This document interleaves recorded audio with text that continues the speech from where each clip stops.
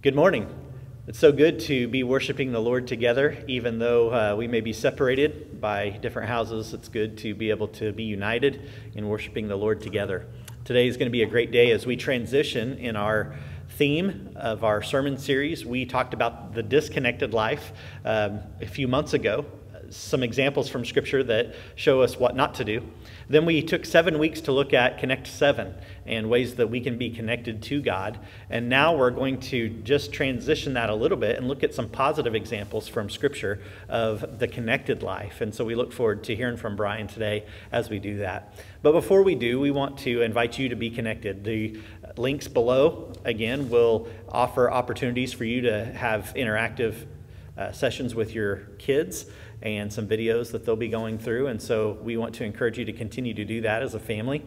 We want to have communion together in our service today so that you can be connected to the Lord and remembering the death, burial, and resurrection of Jesus, celebrating through his body and his blood. But for right now, let's connect to the Father and just give him the praise that he deserves today as we worship together in song.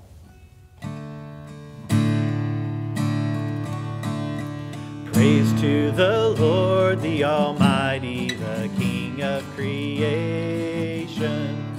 Oh, my soul, praise him, for he is your health and salvation. Come, all you here, now to his temple draw near. Join me in glad adoration.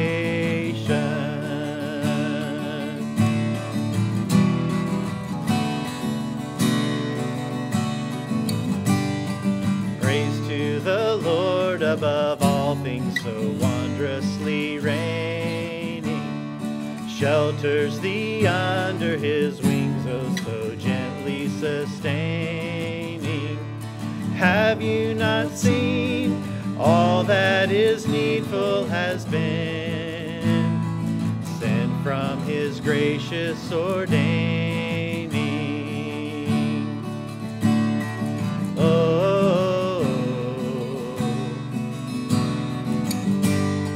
joyful, joyful, we adore thee, God of glory, Lord of love.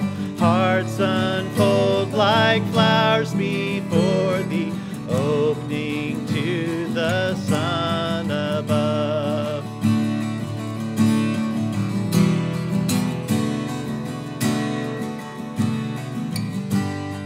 Praise to the Lord who will prosper your work and defend you. Surely his goodness and mercy shall daily attend you. Ponder anew what the Almighty can do, if with his love he befriends you.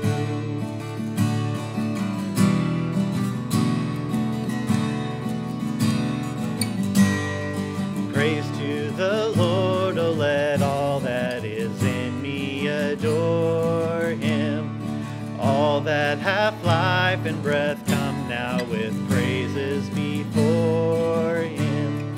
Let the Amen sound from his people again. Gladly forever adore him. Oh, all your works declare your glory. All creation joins to sing. Praise resounds as earth rejoices in the reign of Christ the King.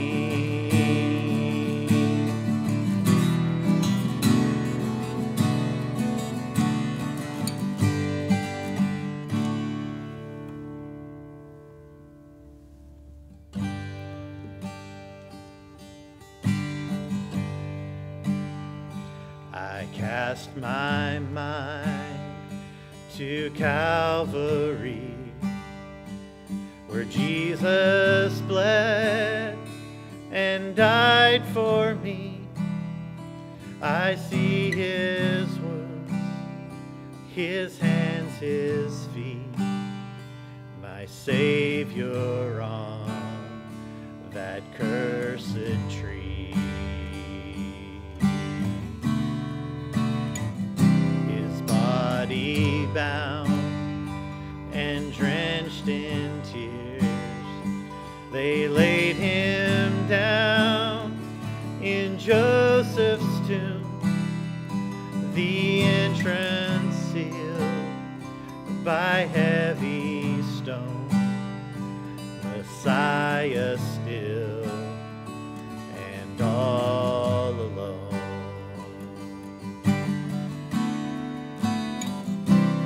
Oh, praise the name of the Lord our God. Oh, praise his name forevermore.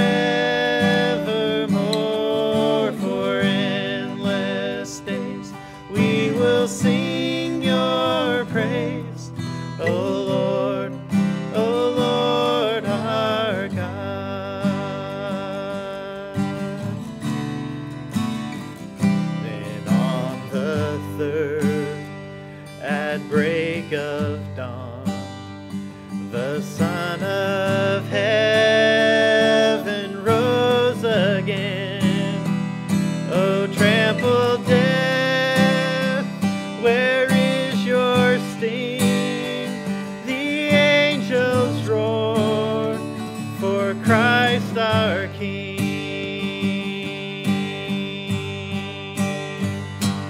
Oh, praise the name of the Lord our God. Oh, praise his name forevermore. For endless days we will sing your praise, O Lord our God.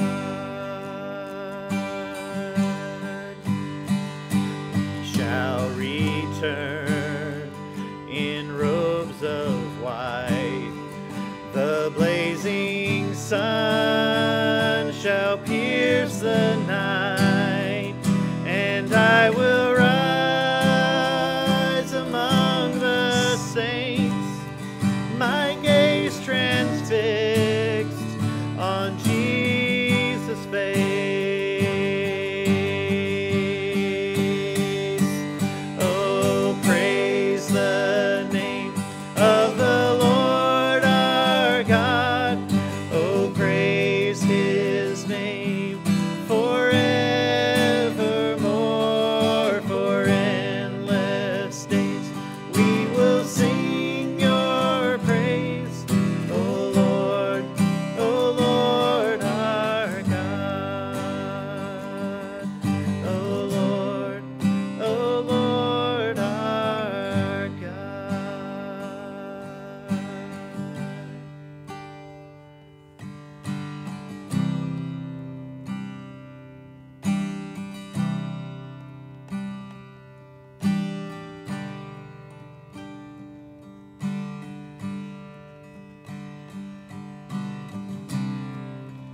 Walking around these walls, I thought by now they'd fall, but you have never failed me yet.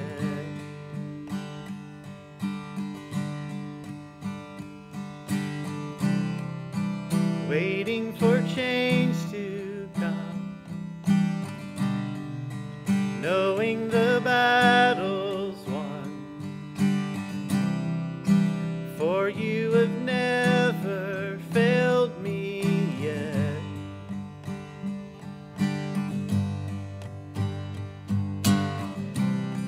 Your promise still stands, great is your faithfulness, your faithfulness. Still in your hands, this is my confidence, you've never failed me yet.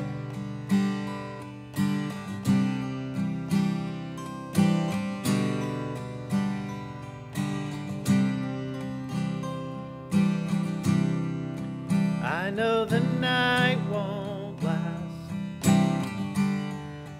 Your word will come to pass.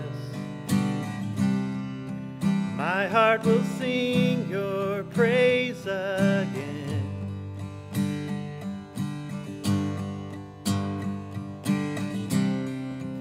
Jesus, you're still enough.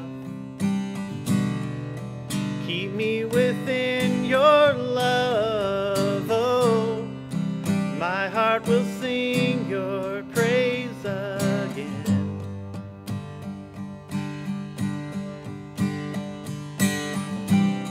Your promise still stands. Great is your faithfulness, your faithfulness. I'm still in your hands. This is my confidence. You've never failed me yet.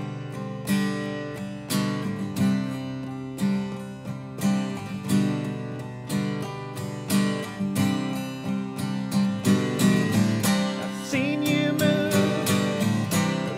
the mountains, and I believe I'll see you do it again. You made a way when there was no way, and I believe I'll see you do it again. I've seen you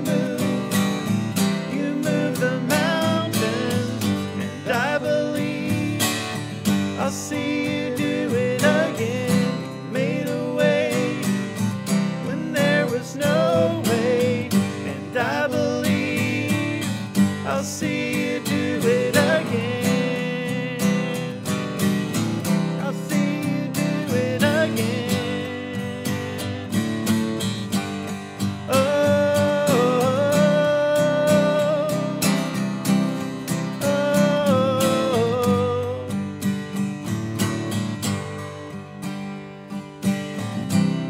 your promise still stands.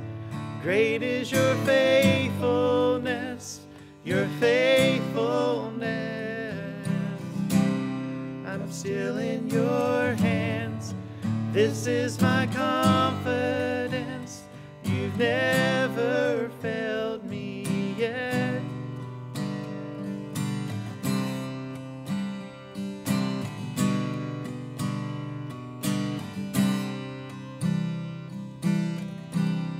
Your promise still stands. Great is your faithfulness, your faithfulness. I'm still in your hands. This is my confidence. You've never failed me yet. Oh, you've never failed me yet. Oh, I never will forget that you've never failed me yet.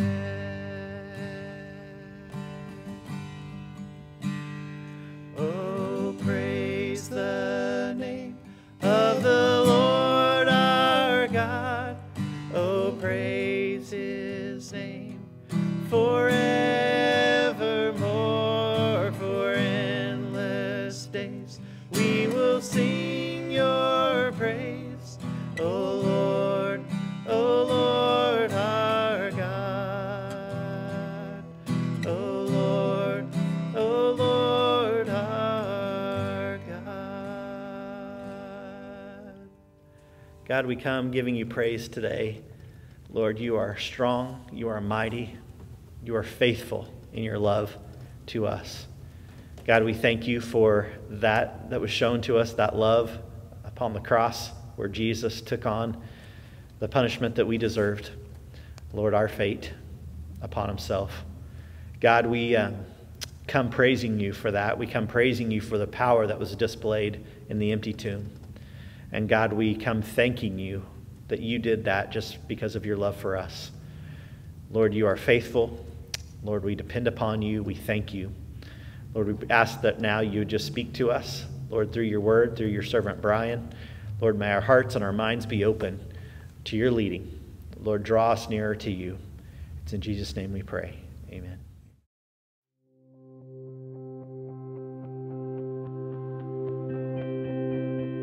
Jesus said, "I am the true grapevine, and my Father is the gardener. He cuts off every branch of mine that doesn't produce fruit, and he prunes the branches that do bear fruit, so they will produce even more. You have already been pruned and purified by the message I have given you. Remain in me, and I will remain in you, for a branch cannot produce fruit if it is severed from the vine, and you cannot be fruitful unless you remain in me. Yes, I am the vine, you are the branches. Those who remain in me, and I in them, will produce much fruit. For apart from me, you can do nothing. Anyone who does not remain in me is thrown away like a useless branch and withers. Such branches are gathered into a pile to be burned. But if you remain in me, and my words remain in you, you may ask for anything you want, and it will be granted. When you produce much fruit, you are my true disciples. This brings great glory to my Father."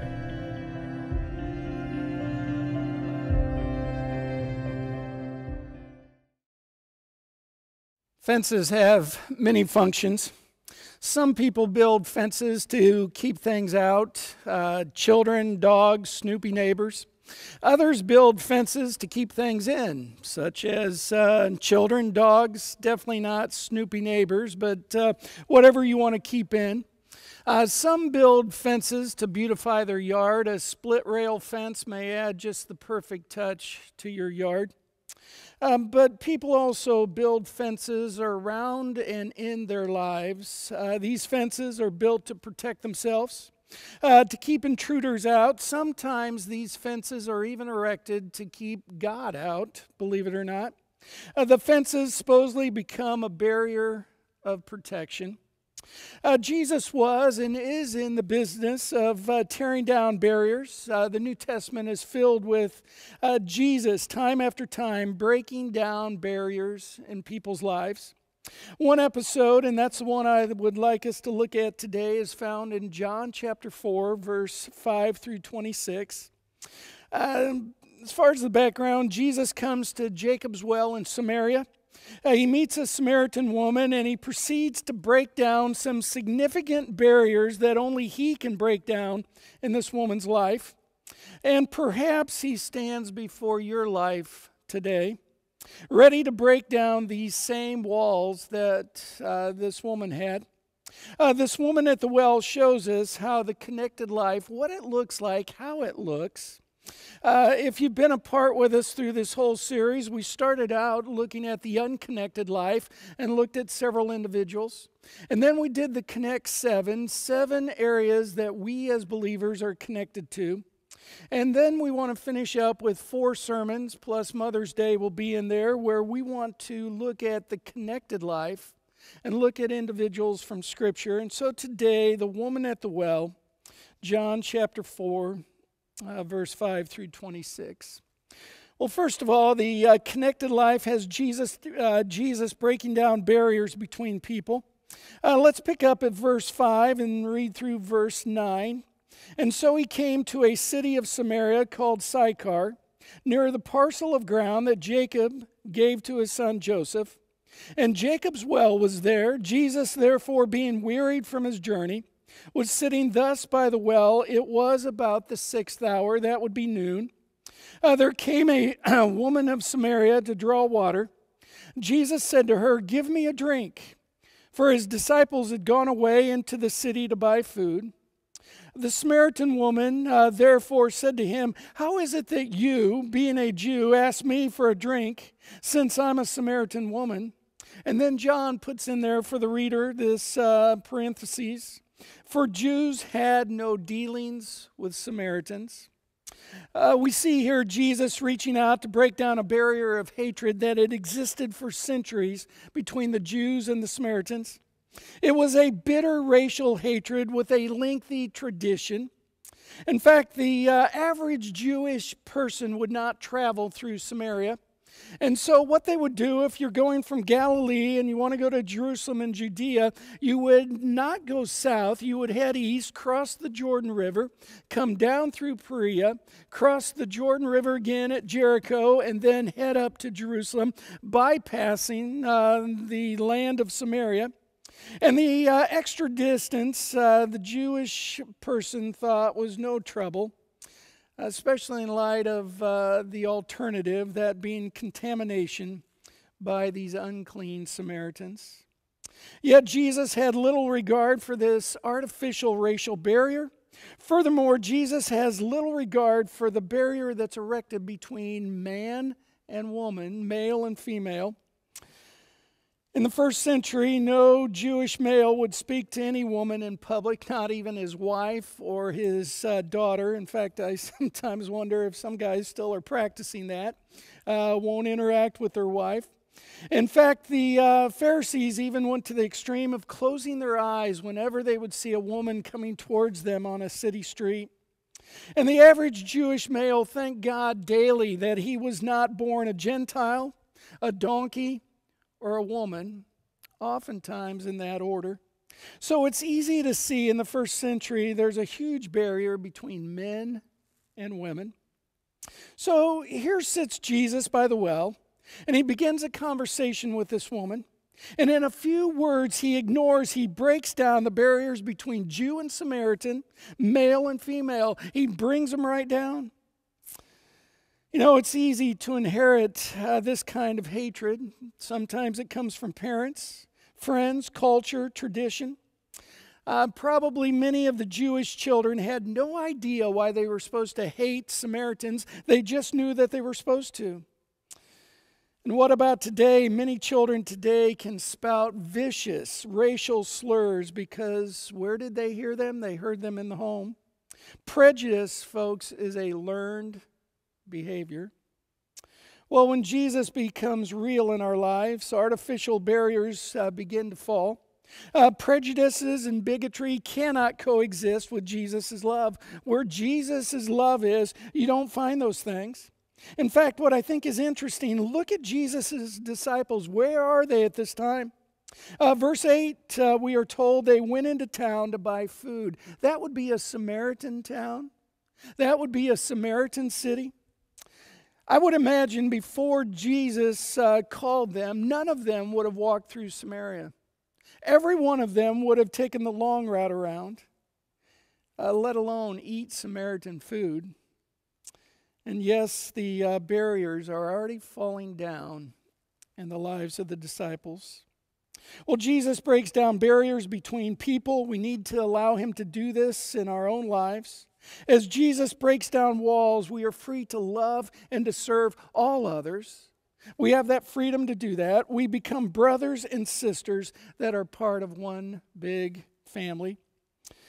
A guy by the name of Edgerton Young was the first missionary to the Red Indians in the province of Saskatchewan, Canada. When this missionary told his message to the Indians, an old chief said to him, "When you spoke of the Great Spirit just now, did I hear you say, 'Our Father'?" "Yes," said Mr. Young, and the chief said, "That's very sweet and new to me. We never thought of the Great Spirit as Father. Oh, we hear him in the thunder, we see him in the lightning, the tempest, and the blizzard, and we are afraid of the Great Spirit. So when you tell us that the Great Spirit is our Father, that's very beautiful to us." The old missionary went on and shared some more, and so the chief said, "Missionary, did you say that the Great Spirit is your Father?" "Yes, I did," said Young. "Then did you say that he's also the Indians' father?" "Yes." And then the chief said, "That makes you and I brothers." Last week, Jared talked about some of the metaphors in the church, and one of those was flock. And so here we see that we are all one flock. As Jesus breaks down barriers between people, the old song, the old chorus seems to come into play. We are one in the Spirit. We are one in the Lord. You see, when we're connected to Jesus, we are connected to one another. That's the connected life. Well, let's move on. Second, the connected life has Jesus breaking down barriers within people. With verses 9 through 18, we see a woman who is hurting. I already read verse 9, but I want to go back to that and start this through verse 18. The Samaritan woman therefore said to him, "How is it that you, being a Jew, ask me for a drink, since I'm a Samaritan woman? For Jews have no dealings with Samaritans." And Jesus answered and said to her, "If you knew the gift of God and who it is who says to you, 'Give me a drink,' you would have asked him, and he would have given you living water." She said to him, "Sir, you have nothing to draw with, and the well is deep. Where then will you get this living water? You are not greater than our father Jacob, are you, who gave us this well and drank of it himself, and his sons and his cattle?" And Jesus answered and said to her, "Everyone who drinks of this water shall thirst again, but whoever drinks of the water that I shall give him shall never thirst, but the water that I shall give him shall become in him a well of water springing up to eternal life." And the woman said to him, "Sir, give me this water so I will not be thirsty, nor come all the way here to draw." And he said to her, "Go, call your husband and come here." And the woman answered and said, "I have no husband." And Jesus said to her, "You have well said, 'I have no husband,' for you have had 5 husbands, and the one whom you now have is not your husband. This you have said truly." This woman is hurting. The very fact that she came to the well at midday, when most women would come early in the morning or early evening, indicates isolation, a desire to avoid encountering people. She's already practicing social distancing. She doesn't want to be around anybody. In fact, she would be a social outcast. None of the responsible citizens would dare associate with her. She's married a series of husbands, and now she's living with a man whom she's not married to. And so society has labeled her as unclean, an adulteress, an outcast. But no matter what the label is, she's hurting. There's a large barrier between hurt and healed. Well, at any rate, she stands there in the presence of Jesus. She sees her inadequacy of her own life. She senses her own need. But as I think about this woman, she's not the only one in the pages of Scripture. The prophet Isaiah, when he came into the presence of God, he cries out, "Woe is me, for I am ruined, for I am a man of unclean lips." And then the apostle Peter, when he came into the presence of Jesus, as recorded in Luke 5, just simply says, "Go away from me, Lord. I am a sinful man." So this woman senses her need. Furthermore, this is the starting point to recovery. To come to Jesus, first we must sense a need. That's why most evangelistic tools, models, whatever you want to call those things, start with the fact that man is a sinner. People respond out of need. I buy something because I feel I have a need for it. And so the same thing, if someone's going to come to Jesus, they must sense and feel their need. This woman, by being in the light and the love of Jesus, senses her need. And so the barrier between hurt and healing is coming down. And this is how Jesus breaks down barriers in our lives. At times in our walk, sin comes in, creates a barrier that keeps us from recovery. Oh, we know something is wrong. We know that we're not right. We may have kept it from other people, even those closest to us. But in our heart, we know that something is wrong. I think we feel like doing what the 20 prominent men in London did when they received a note from playwright Noel Coward. I don't know if this was intended to be an April Fool's joke. It was intended to be a joke. But he simply sent a note to all 20 of these prominent men. All is discovered, escape while you can.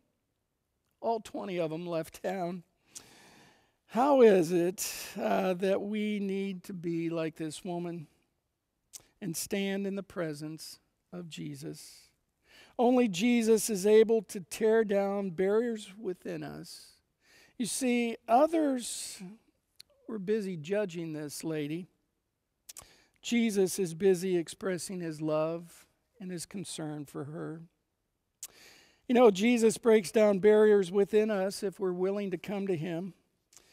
And although it may sound simplistic, maybe even too simplistic, I think it's true that whatever your question is, Jesus is the answer. And there are some here today, some that are hearing this sermon. You need to give things over to the Lord. You have hung on to things far too long. You've allowed that barrier to stay strong. Jesus tears down those barriers within us. And so the connected life, what does that look like?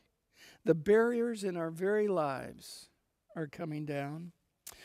Well, one last thing that I would like to note is that the connected life has Jesus breaking down barriers between us and God. With verses 19 through 26, we see that the woman at the well shifts the subject to theology after Jesus exposes her life with his question. Let me read the text. The woman said to him, "Sir, I perceive that you are a prophet." And then here's the shift. "Our fathers worshipped in this mountain, and you people say that in Jerusalem is the place where men ought to worship." And Jesus said to her, "Woman, believe me, an hour is coming when neither in this mountain nor in Jerusalem shall you worship the Father. You worship that which you do not know. We worship that which we know, for salvation is from the Jews. But an hour is coming, and now is, when the true worshipers shall worship the Father in spirit and in truth.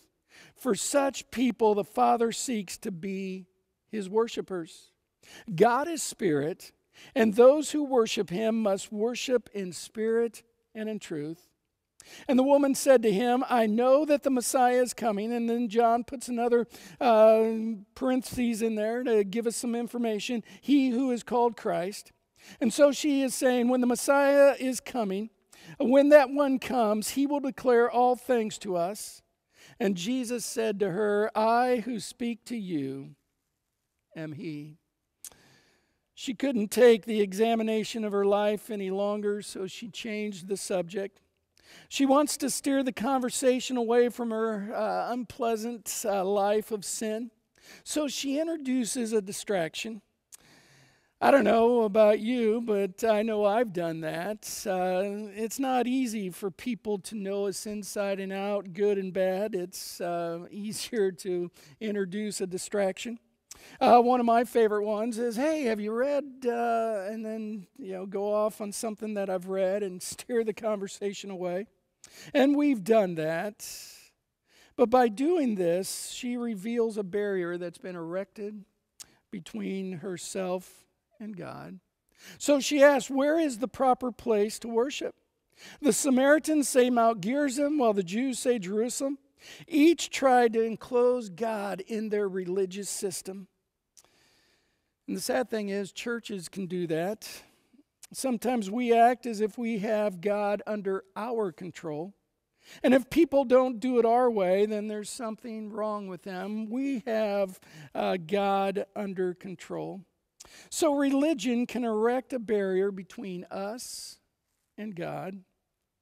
Yet Jesus told her that worship is not validated by a traditional place, but rather by a transcendent power.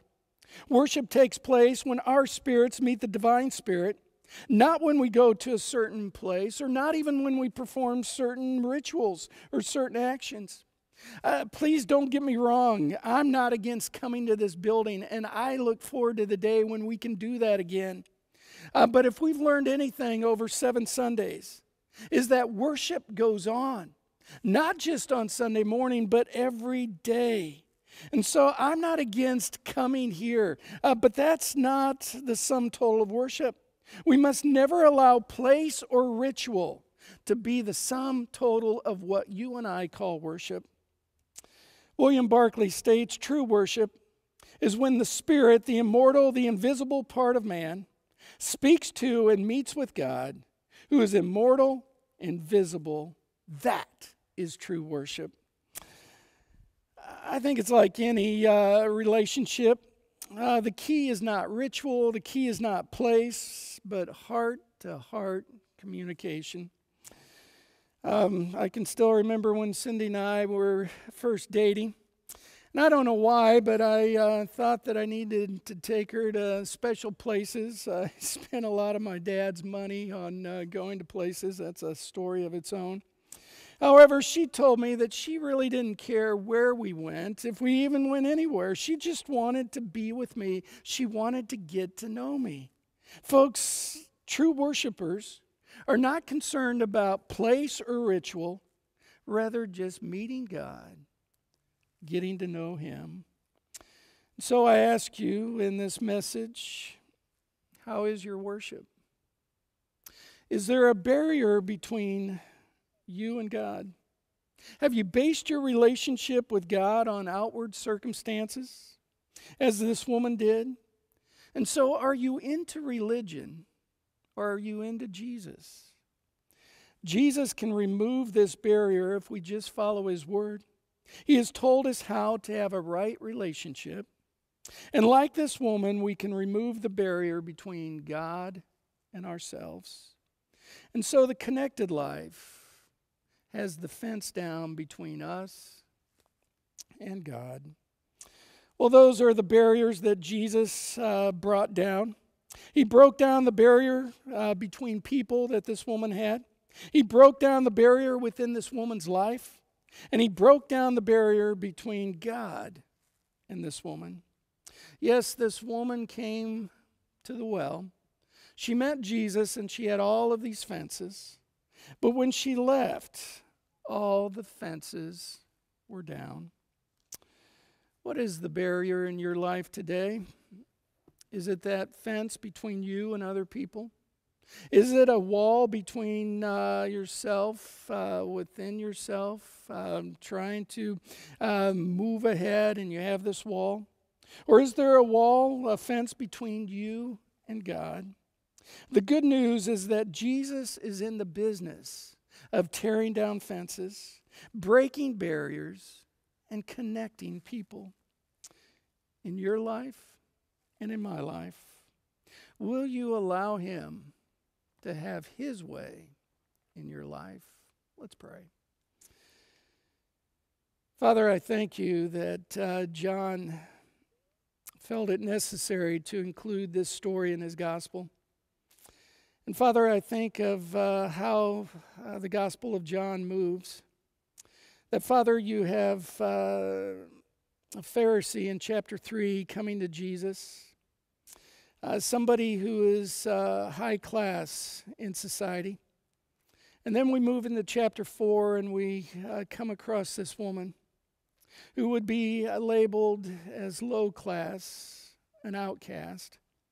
And yet, Father, we see that the text tells us that Jesus had to go through Samaria. He knew of this encounter. And so, Father, I thank you for what is recorded for us. Father, I thank you for the truth that fences and walls and barriers come down when we are connected to you.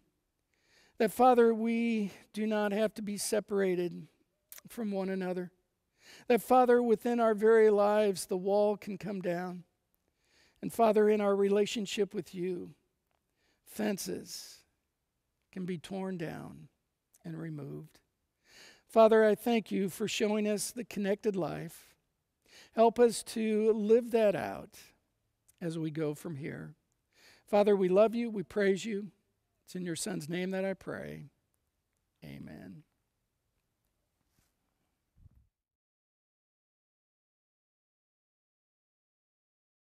When we encounter Jesus, our lives are changed. That's what we just saw in John 4 with the woman at the well. She encountered the living Christ, and she would never be the same. She went from a life of sin and despair and brokenness to a life of complete belief and trust in her Messiah. In fact, she started telling anyone that would listen that she had found him who was the Messiah. And the whole village ended up believing because of her. I think communion for us is similar, but it's a little bit different. You see, we're on this side of the cross. And so our encounters with Jesus, our communion with Jesus, we remember his death, his broken body, and his shed blood that provides the path for salvation. We remember that gruesome story of Friday, but we also remember Sunday. We remember his resurrection, and we celebrate his victory over death, his defeat of sin, and the hope of new life that we have. But there's one more step that we have to take. I like John 4, verse 34, when Jesus said, "My food is to do the will of him who sent me and to accomplish his work." See, if we're going to be like the woman at the well, and we're going to have a changed life because of an encounter with Jesus, we have to remember the mission that he was on. So I hope that that's our prayer today, that as we encounter, as we turn away from our life of sin, of our despair, and we turn to a life of hope and a life on mission with Jesus, that we will seek to do his will and fulfill his purpose. Let's pray. Father, we are so thankful that we get together, even distant, to celebrate you, to celebrate Jesus and what he did on the cross for us. But more than that, Father, we get to celebrate the resurrection, and we get hope from that.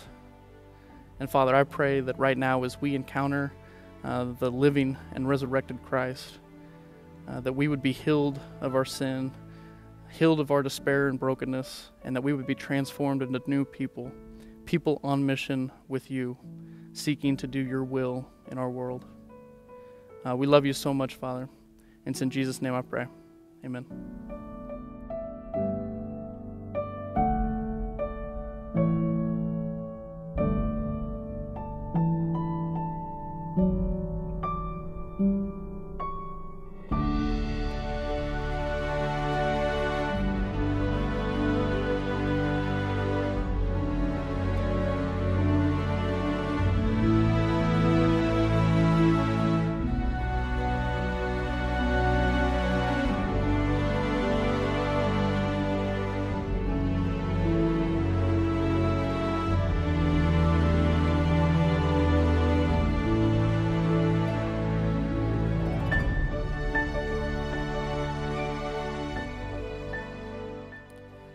Well, as we wrap up this morning, I want to just ask you to spend just a few moments in prayer with me. And as we begin to think about some of the people that come to your mind, maybe that just need the hand of the Lord to be evident, then why don't we pray right now for someone that you know that has been going through a sickness or maybe some physical difficulty, and lift them up right now as we go to the Father together.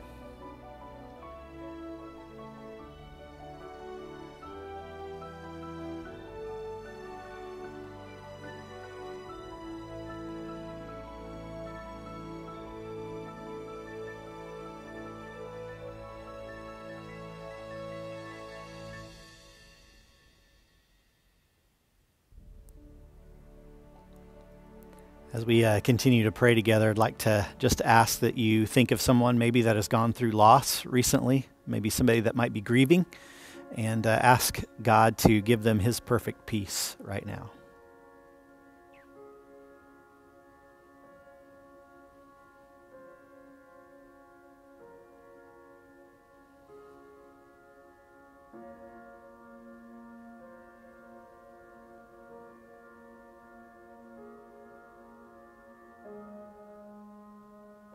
As we continue this time of prayer together, I ask that you just think of maybe one of our missionaries for the church all around the world, maybe going through similar things as we are here in the United States, and ask God to give them strength and to bless their ministry.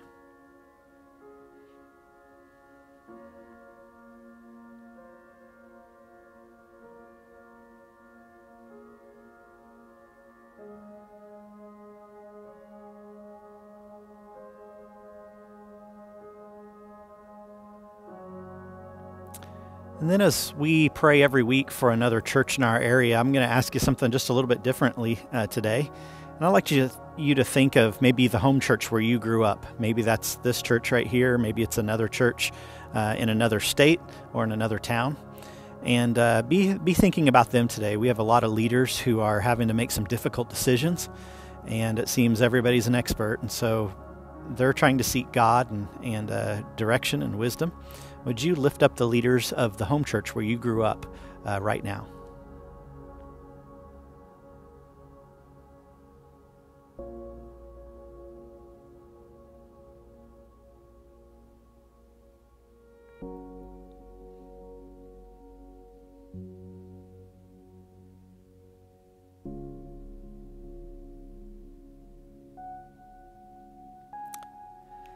God, we thank you so much for being a God of compassion and comfort. Lord, that you hear our prayers. Lord, the ones that we speak audibly and the ones that we, Lord, just meditate on, asking for your help. Lord, the ones that we even have a hard time uttering. God, you know our hearts. And we ask that right now you would just help us to put our trust in you, Lord, that we would take a deep breath and rest easy in your peace and your presence. God, that we would be able to just acknowledge your sovereignty and know that you are in control. Lord, that we'd be able to trust in your faithful love for us. God, there are so many things that are beyond our control, and while that bothers us so often, Lord, we want to be reminded that you are in complete control. God, that as things seem chaotic in our world, Lord, that you are the master of all these things. And we look forward to the day when, Lord, you'll take control of your creation. Lord, that you will allow us to be in your presence fully and completely for eternity. God, until that time, we ask that we might honor you in our attitudes, Lord, in our words. Lord, that we might be a church that is united. Lord, not getting caught up in the things of this world, but being focused upon you, building each other up. God, we thank you for making the moves to connect to us, and we pray that we might be able to be wise in our lives so that the barriers that we've put up might come down as we give you full access to our lives to do that. God, we thank you so much again for breaking down those barriers between us and you through Jesus. And it's in his name that we pray. Amen. We thank you so much for being with us today. And once again, don't forget to check the children's links below and have some special time with your kids. We look forward to being together online again next week for Mother's Day. And I hope that you'll join us for that. And make sure you encourage your mom this week. And I know she deserves it. So have a great week. Thank you again for being with us.